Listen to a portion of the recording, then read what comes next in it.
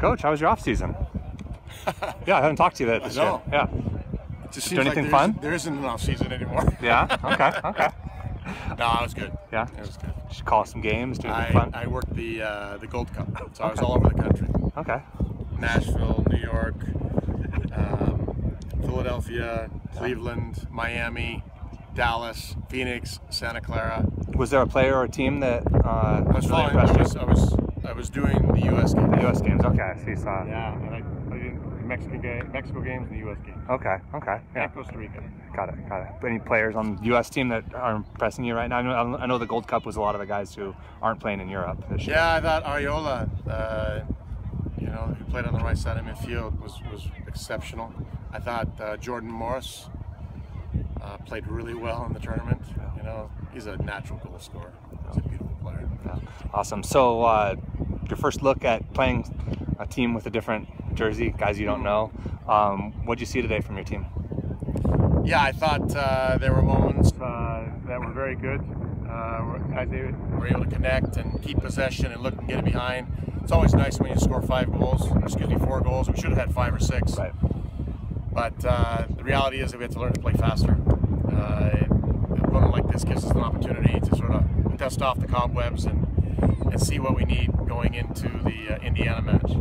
So we know that that's going to be a team that's going to press us, it's going to play a lot faster, and so between now and a week from Friday, we got to learn to play a little bit faster, a lot faster. We have to make sure that we have a great understanding between our midfield line and our front line. I thought our midfielders, and they did a very good job of closing down our midfield. I thought our midfield did not do a very good job initially of finding the gaps that allowed us to keep possession and then play to our front runners. Kind of within the run of play.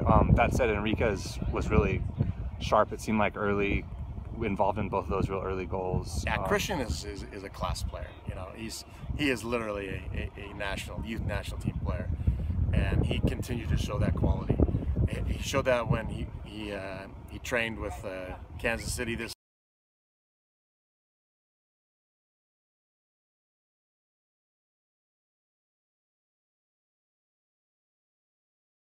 Tony, when this happened. All right, there we go.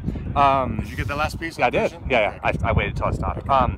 Kaba came in the game early, looking like he's putting pressure on teams, finishing pretty much what you want from a striker who comes in not as a starter, but who can come on the field and kind of provide some offense that way. Yeah, Kaba Alkebulan has really improved in the offseason. He has a softer touch now. He holds the ball better than he has in a long time. He's now using his athleticism to get him behind. I mean, it's very difficult to stay with Kaba when he's 1v1 with somebody. So, the combination of him and Sean Good. Sean has great pace. Scored 3 goals last game. Scored a goal today. Kaba got 2 today. So our front runners are getting goals, which is really, really important. But yeah, Kaba's, I think, improved one of the most of the entire team. Every time I see Sean, he just scores on every opportunity it seems like he gets. Yeah, and the thing is that he would tell you that he's not really in rhythm yet. He's not playing at 100%. And so you're going to see, as the season progresses, this guy's only going to get better. What are your expectations moving forward for the road trip coming up? I know you're playing some tough teams, and obviously you guys played here, presumably to play on a wider field, get a little bit of a different look. Kind of interesting place up here. Maybe before we talk about the road trip, just why come up here? Why play at this location? What does this look like for you guys? Yeah, Spanos is narrow, right. And so we know we're going to play on very wide fields and very long fields. And so the only way that we're going to get that is to come up here. The Paso Robles Horse Park has been really gracious. The school district up here has been incredibly supportive. They cut the grass down to exactly what it's going to be when we go to Notre Dame. And so in order to give our guys the confidence that we know how to deal with the spacing of a field that's 115 to 120 yards long by 75 to 80 yards wide, this allows for that. We were also hoping that the weather would be a lot hotter, and this is one of the coolest weeks of this time of year ever. Yeah. So because we wanted to simulate what we believe is going to be the climatic conditions back there, but in any case, we got used to the size of the field. For sure. What do you guys still need to get better at going into the road trip coming up, and what do you expect from your team between now and the time you guys kick off at Spanos? We have to play faster. We really do.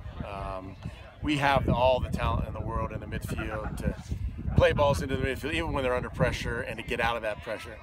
We just have to be a little bit more consistent with it, and our midfield needs to be demanding of the ball a bit more. And so literally playing through the midfield and connecting with the front runners and playing faster from one side of the field to the other are the three things that we need to really work on. Health situation, I don't see George Grody out here.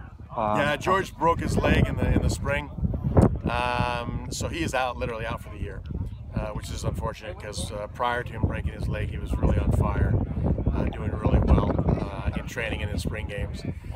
But you know, we have some very good players that have come in this year, and we have a lot of depth in a lot of different positions. You know, so as much as we're going to miss George, I think we have people that can get the job done. It's your third year here.